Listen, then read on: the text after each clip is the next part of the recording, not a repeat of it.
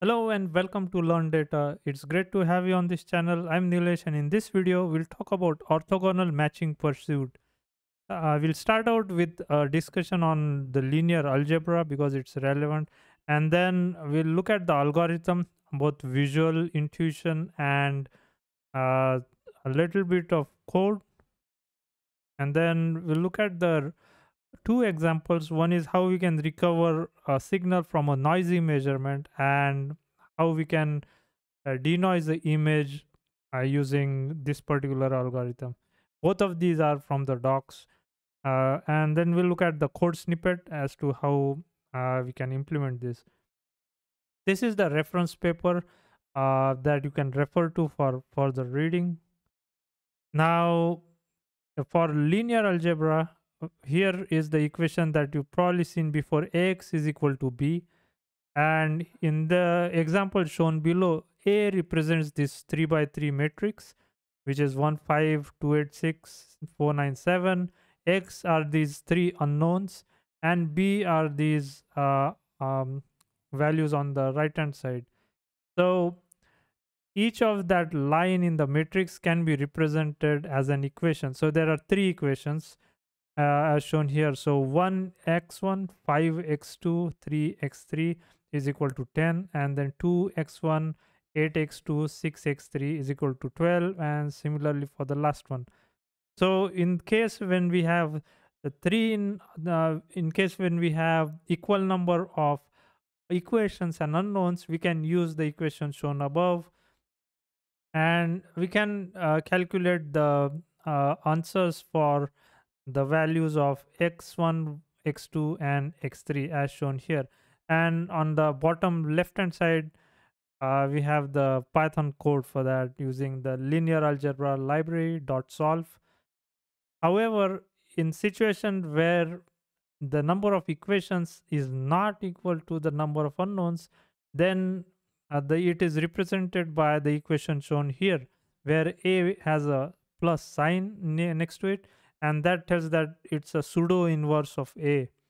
And such a system is in this case where the number of equations is much larger than the number of unknowns. We have 1 2 3 4 5 6 7 equations and just 3 unknowns, so that's called as overdetermined system. And there is other side of this as well, so there are less number of equations and more number of unknowns, so that would be underdetermined system of equations. So how does one solve this? So in Python, we can use least squares from the linear algebra library, and this is the output we get for x1, x2, and x3. Now, if you plug in these values for x1 and x2 and x3 in these equations, you may likely won't get the exact numbers that are listed here. For example, if you type in 1x1 value this, 5 into this, plus 3 into this, it's likely not going to be equal to 10. It could be closer, depending on the error of fit that was there. So why we are talking about this? The reason is because in orthogonal pursuit algorithm, we are looking at a system that is overdetermined or underdetermined. And as shown in this notation here in blue, x is approximately equal to d into gamma. And there is another scikit-learn notation, which is y is approximately equal to x into w. So if you in the previous slides we saw ax and b. So if we try to look at the notations, the d stands here for a, and the same thing stands here for x. The b stands for x and y, and the x here that we have seen before stands for gamma or w.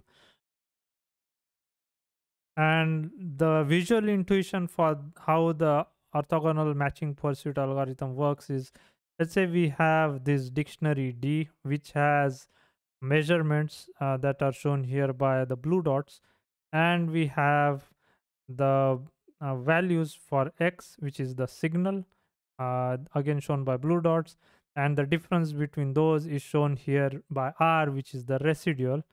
Now, in terminology used in describing this in papers, each of these columns in the dictionary is called as an atom.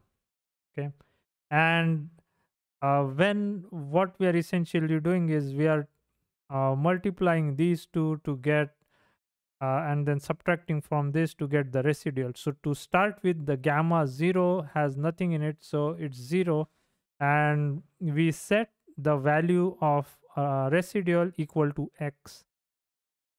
In the next step, so that's what we do here, and then in the next step, uh, we pick one atom or one column from the dictionary such that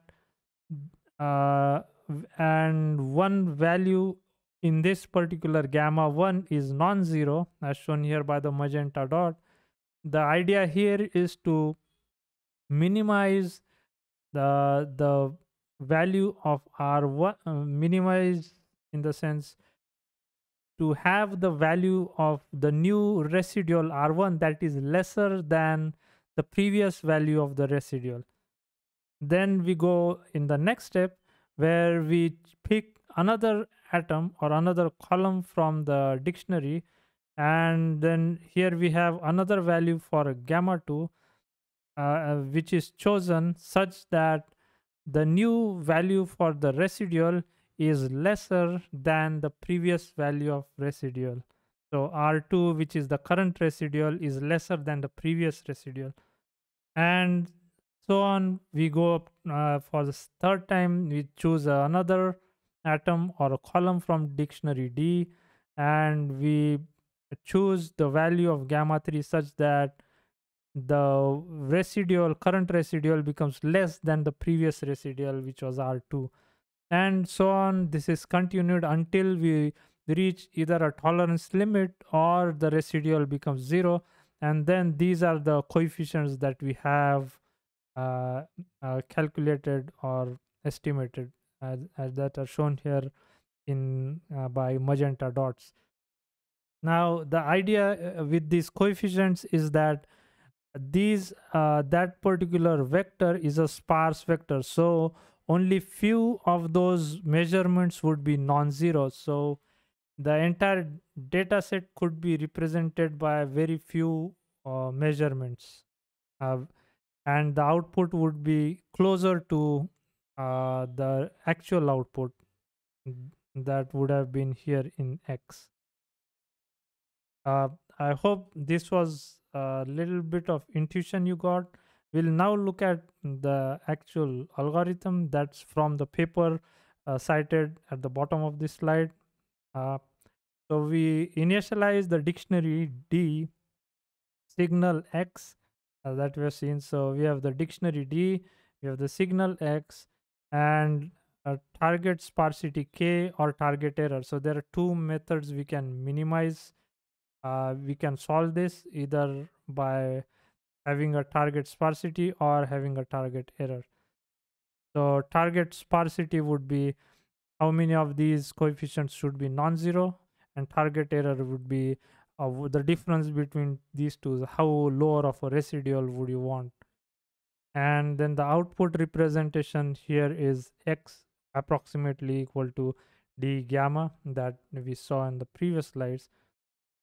So initializing I here, I is the for indices, and then R is set equal to X as we did before, and then gamma is set to 0 in the very first step.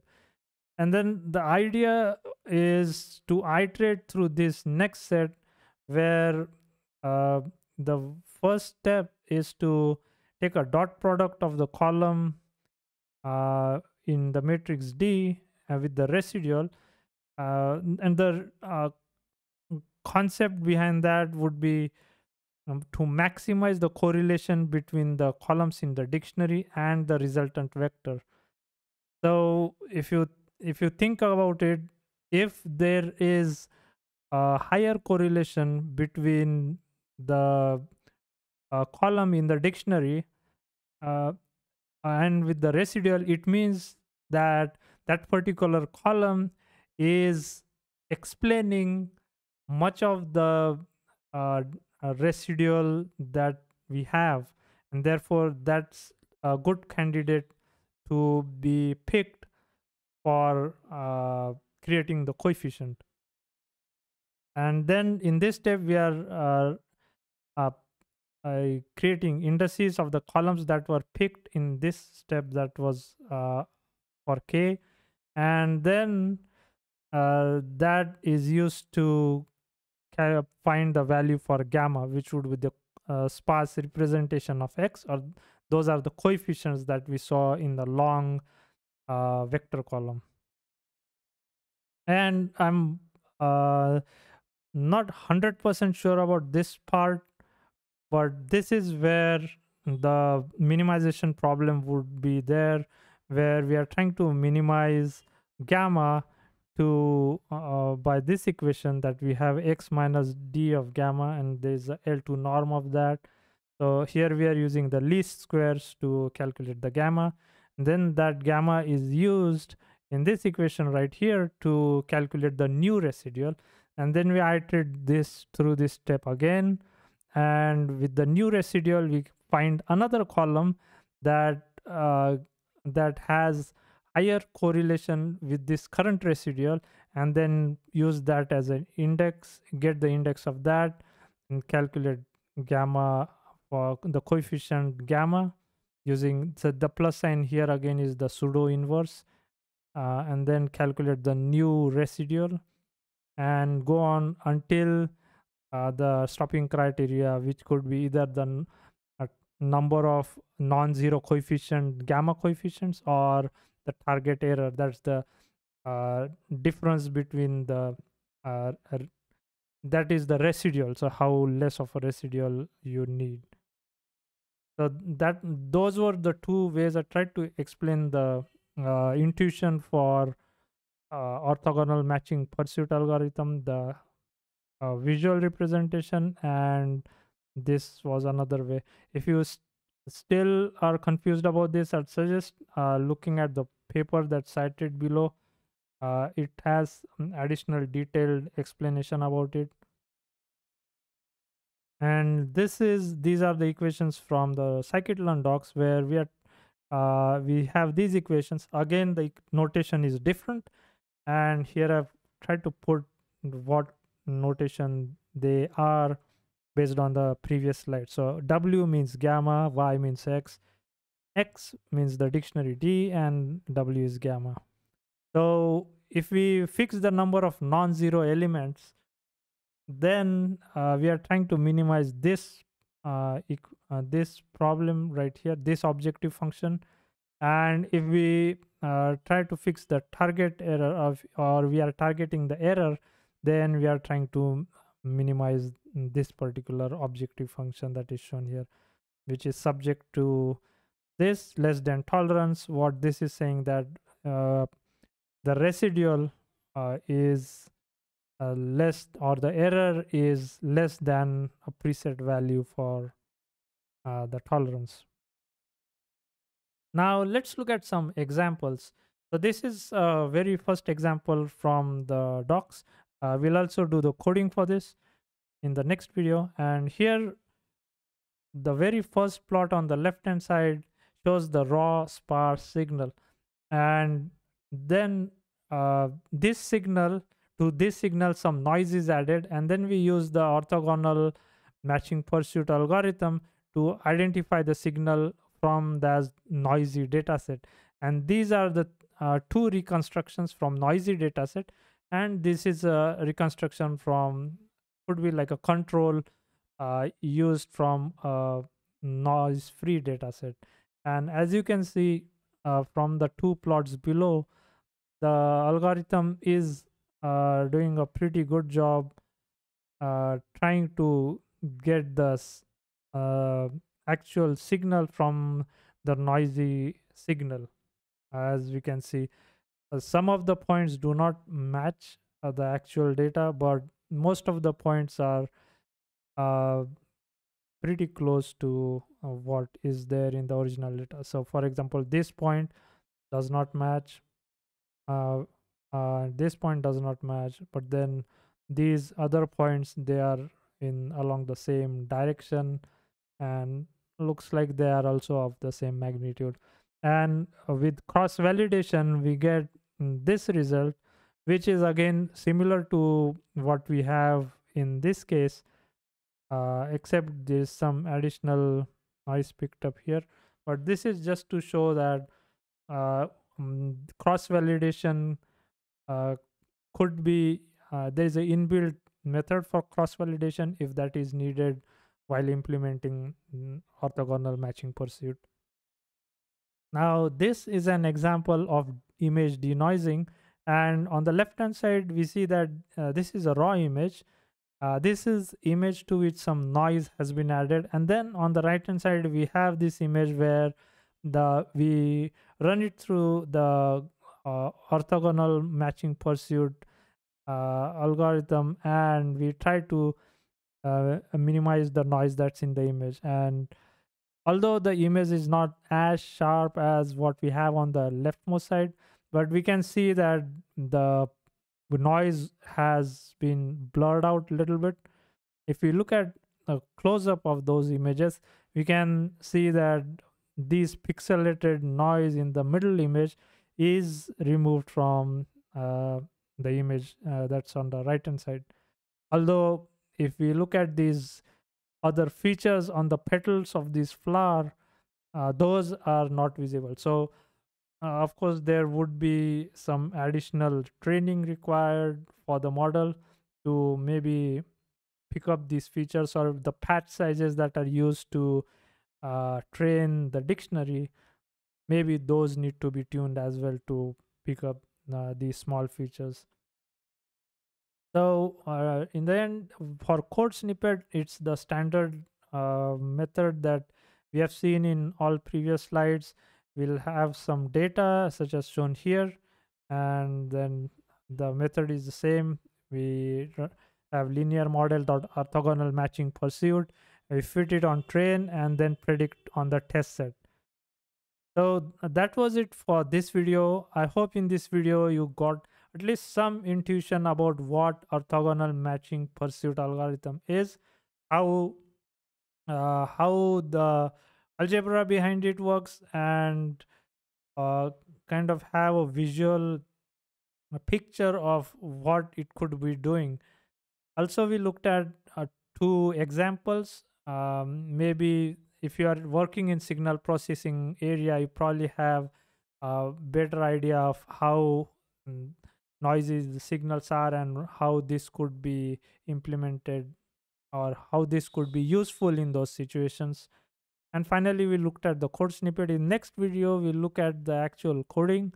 Until then, please like, share, and subscribe. I hope to see you all in the next video. Thank you.